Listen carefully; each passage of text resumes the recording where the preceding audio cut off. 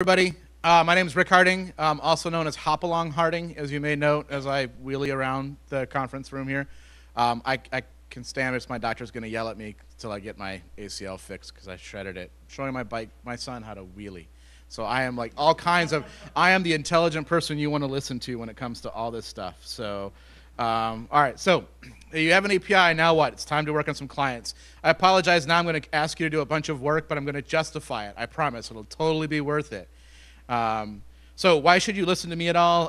I spent a bunch of years, 5 or 6 or so, working on an open source, delicious clone web app thing, and got me into Python, and built a community, and wrote APIs and clients and phone apps, and did Google Summer of Code, which was excellent. If you ever get a chance to participate, go do that. I've also worked at Canonical, the folks behind the Ubuntu stuff, on their Juju product for the last few years, but I'm coming up on 6 years there this November, so I've been around a few blocks. I've done a few things. I'm a father to this awesome little guy who I was trying to show how to do a wheelie, and I should never try to teach him to do anything ever again. On this bike, I like to mountain bike, I like to camp and RV and everything, and I like to do photography and travel, and so that's me. Great, no, who wants to go next? No, sorry, that'll take a little bit. So why an API? Why do we do APIs to begin with, right? And for me, I've kind of over time transitioned into kind of a very product managery view of things. I care a lot about community adoption. I mean, why do we write code? We want people to use it, right? We want it to do useful stuff, and especially open source code, we love when someone comes along and goes, your tool solved my problem, you're amazing, and then we go, yeah. And then we go tell our significant other, they said I'm amazing, and then she's like, yeah, wash the dishes, you know. But the thing about APIs is they're there to do things like provide robots to go and do things while you're sleeping. They're there to provide features of things, you know, you don't have a button on your website for it yet, but the API lets people go and get their work done. APIs, I love APIs. I could talk about how to do them and what they should do and how they should look and feel, and APIs are just an amazing thing. They let people build products on top of your product, you know, letting you get exponential adoption of your tools and becoming like vital infrastructure. You go from being a tool with an API to an actual platform people are building their own products on, and there's something really special about that. So I love APIs, so that's great. So what do I mean by clients? So APIs are great. How many folks here have written an API, provide a service that has an API on it? All right, how many of you all have written tools to use an API by someone else? Okay, now how many of you actually make raw calls to the API, or so raw calls, no library. You didn't pip install Bodo, you didn't go download the Stripe API client or whatever, you just make raw. Exactly, right? The numbers there were about, I don't know, 5 or 6 to 1, right? And the point about clients is a client is basically a library written in a specific language, provided to users of that language to embed in their own tools. So example would be, I'm going to talk a lot about Bodo. Bodo is a Python library that AWS funds a developer to work on, so that if you do any work in your code against AWS, you have this lovely Pythonic package library that handles all the fugly XML that I don't ever want to see. Because it's written very Java-ish with very complicated, like to do the raw queries to AWS, I want to just quit and go become, you know, another job that I will probably install. Anyway, so I'll let it go. So it's ungood. So I work on this project Juju. We learned some of the lessons I'm going to go through here very, very hard. So we have Juju's a tool for doing operations at scale and cloud in bare metal and such, and a very, you know, modeling your operations really well. And it's got an API. We stand up a server, and it's got an API. It's a WebSocket-driven API. You issue commands across the WebSocket, and it's very nice because it's real time. You've got an open connection and all that. But because of that, it's not a simple just post this to this URL and you get back some, you know, JSON response. So, you know, we have this API, and that's great. But you know what we found most people actually did at first? They grab our CLI, and they write shell scripts around it, right? So one thing you may not realize is you've got an API, that's great, but people actually start out on the smallest, simplest thing they can do, which oftentimes is just a shell script that for loops through and does stuff, right? So I want you to think about not just, well, I have this API served by a server, but look at this as in any way a user can leverage your product or tool. They're all APIs of a sort, right? And so in our case, our CLI is, we spent a lot of work from Juju 1 to Juju 2 to revamp the CLI and make it much more usable to care about it as an entry point. But it's interesting because we wanted people to go, hey, you can script this against the API, and they would go, yeah, well, how do I do that with the CLI? And we were like, well, no, you don't do that. That's not made for that. So it's very important to have the API because they were falling back to the easiest thing they could do. So in Juju, you deploy software, okay? Juju deploy is a command, and it's one of my favorite ones because the CLI actually has a baked-in Go. Juju's written in Go, the back-end services and the front-end CLI client. So it has a baked-in Go client library for the API. And when you do Juju deploy MySQL, the client actually does a lookup to an API that says, okay, tell me, what is MySQL? The user's asking for this. And it's kind of like DNS. It resolves MySQL to an actual charm store like identifier URL path in the API, sends that back to the client. The user never sees it because it's big and ugly and we don't want them to have to type it.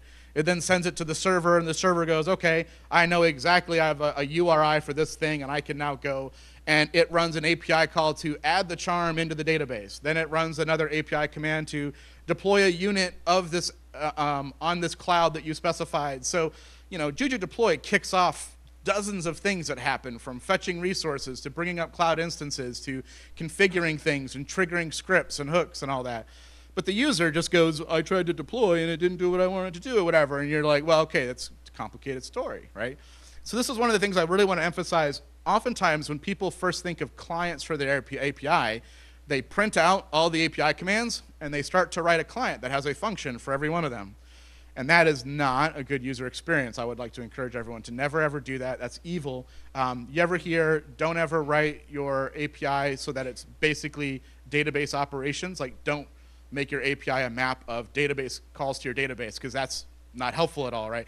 Put some thought into what your product's actually offering and how it works. So, oftentimes people go, hey, I've got an API, great. The community will come forth and they will write clients in all their languages and they will provide for us and we will be awesome and amazing and be everywhere. So we did that in Juju. We're like, the community will go forth, and the community did a great job, except that they did many clients. And so we ended up with this kind of chart. Which client do you use when? Well, are you on Python 2 or Python 3? Are you using Twisted? We have a library from a community person that did that, but it doesn't work on Juju 2, or does it work on Juju 1 or Juju 2? And so because we didn't own the client experience, we left it to the community. We then had people come up to our mailing lists and our IRC channels going, hey, I'm trying to script this with Juju, to which we replied, so tell me a little bit about your environment. What are you trying to do? We can recommend, I feel like a personal shopper, where I can find a suit that'll fit you. Are you going to a fancy dress or is this a casual thing? Which one's right for you? And so this really led to some issues, and really what it needed to be is we needed to take more ownership of that. The other side of this is we've had this API, but people haven't gone in and adopted it and really used it for things we wanted them to do.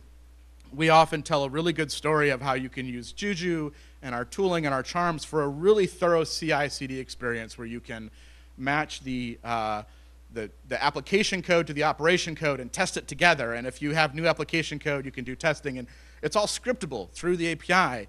But it was a lot of work, and we really didn't find people were doing it. They would do things the old-fashioned way, manually testing and all that. And we were frustrated. We've provided you the tools to do this. Why don't you do it? And what we weren't hearing, but we should have heard was, because it's still hard. So I compare it to packaging. Long ago in my open source days, I worked with, there was a developer that wrote a tool for Ubuntu called GNOME Do. It was like a Quicksilver launcher thingy for GNOME. And I loved it. I'd been looking for it coming from a Mac to Linux. And I used it up, but you had to build it yourself. And as part of I wanted to learn how to do packaging, so I packaged it into a PPA, and suddenly we had, rather than like 5 of us hacking on this project and working on it, literal 10-fold increase of users like week after week after week. And this was like one of my first insights that the ease of getting something to your users is, you can't overestimate it, The adoption will come up so much more. And if you provide a client that works smoothly with your current version in a way that does good things, your users will come. So this all comes down to really owning your product. I always love how Git is this tool, but GitHub's kind of become the product in a sense. Did you know that pull requests is this term that everyone uses now. You use pull request everywhere for everything.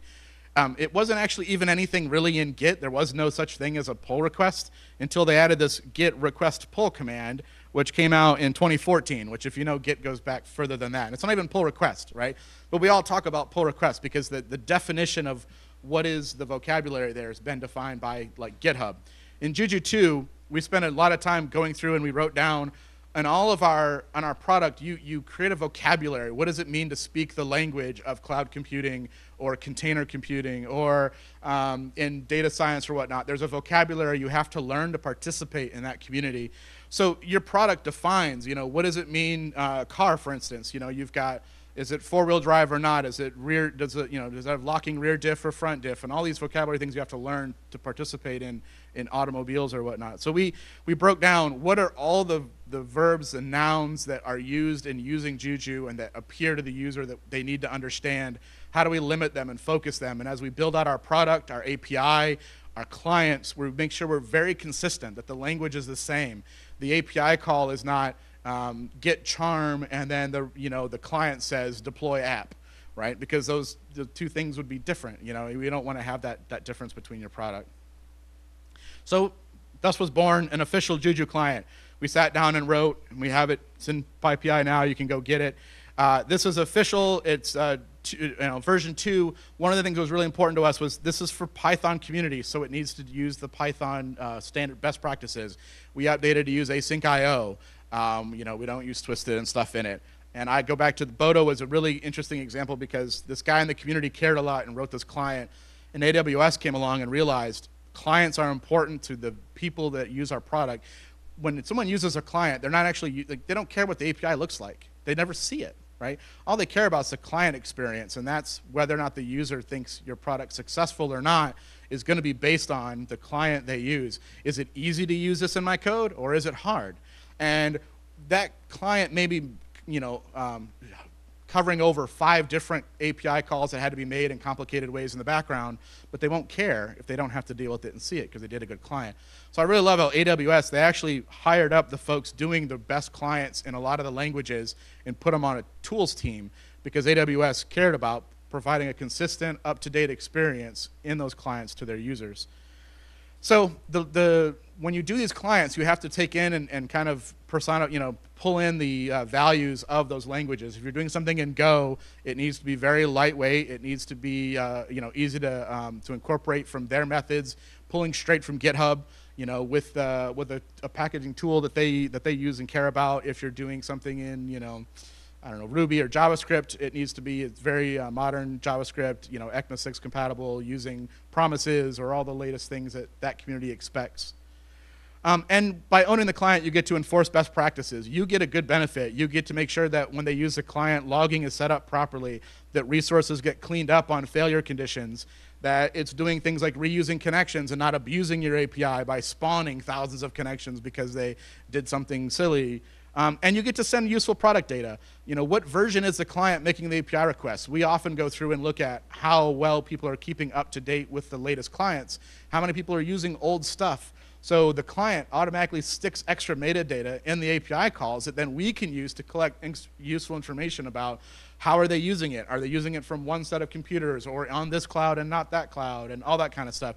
It's a great opportunity to really, again, not just own the product experience, but then benefit from that use. So more examples.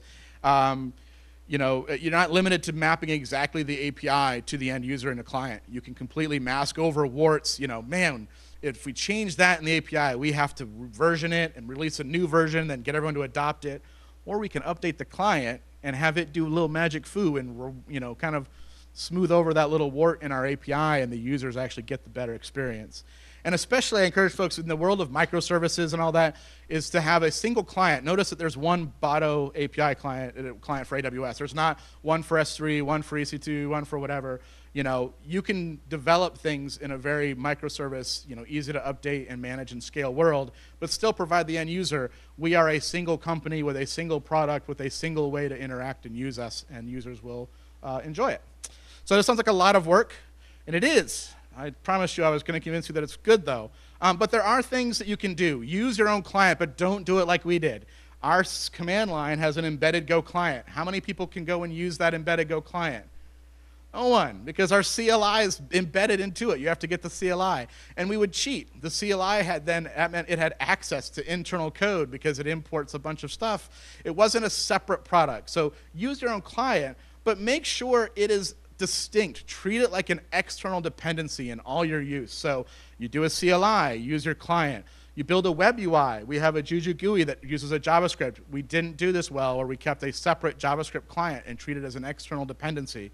And then use it for your own internal scripting, your QA, your Jenkins servers, all your CI infrastructure, script using your own client. And you'll find that you could actually get a lot of client use, written, testing, adoption, and ease a lot of your burdens internally without feeling like you're paying someone to go write these clients independently as their own, kind of products. You kind of get the little 2-for-1 snack there a little bit. But you have to go through a little bit of self-control to do this. So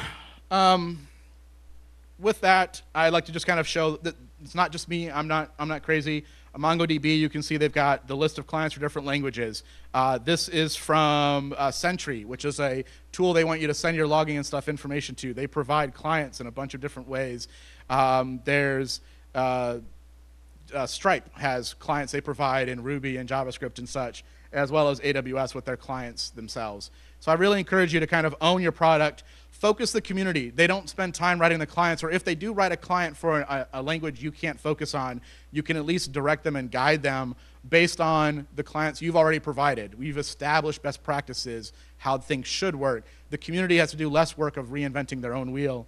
So you can really focus on them. And then, where you go from here, just go out, provide the best product you can to your users, think about things, and go through the little bit of extra work to keep these clients external to your own tools, and I think you'll find that you're off in a much better place to get adoption, drive usage, and get really good feedback on your APIs. So I just want to say thank you. I particularly want to call out thank you, PyOhio, for 10 years of awesome stuff. I've been coming here since the very first one Catherine did at the library. I've spoken at a bunch of them now, and I've met a bunch of people that this was their first one or their second one and stuff, so I just want to call it. They're doing some awesome stuff here, so support PyOhio. Any questions or anything? I'm the guy trying not to run over your foot in the wheelchair as I try to stay off my knee and prepare for future wheelies. But otherwise, thank you very much. Oh, I do have a few minutes. Any questions, I guess? I want to make sure I don't run out of time. Question in the back. So that's an interesting one. So do I distinguish between a client and an SDK?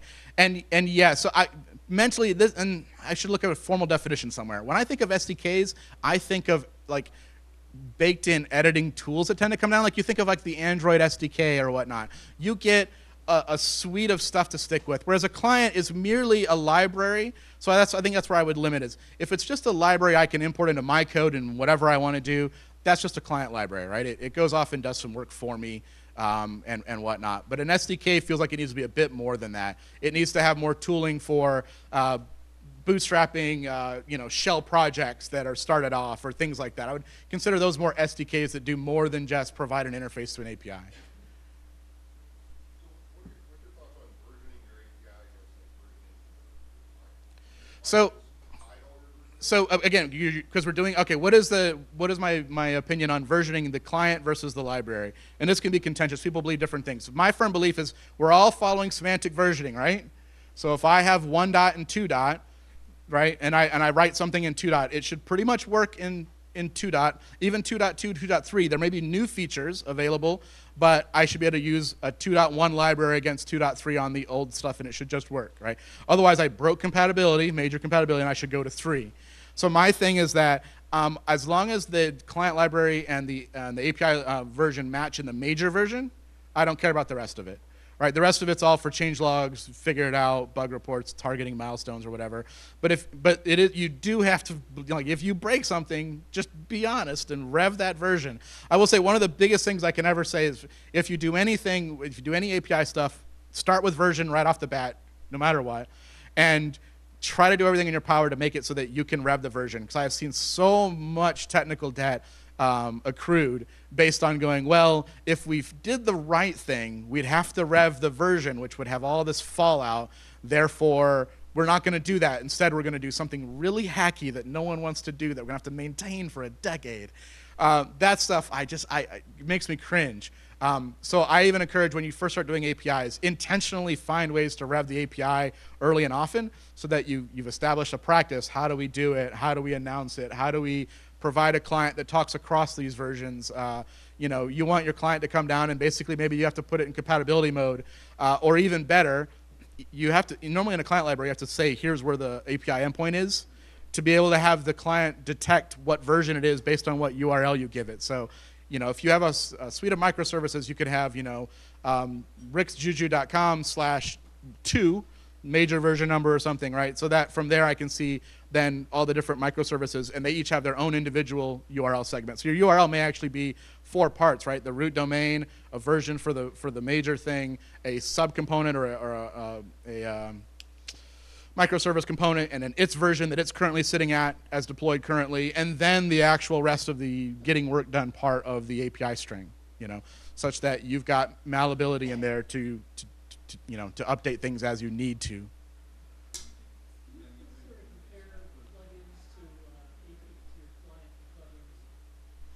Can I compare my client and plugins? Plugins, I always define plugins as things that adapt behavior to a tool. Like, you can optionally put it in and put it out. A client implements an API. It should do it fully and completely to where users can do whatever they could do with the API. So I don't really compare them as the same thing. All right. Thank you very much, everybody.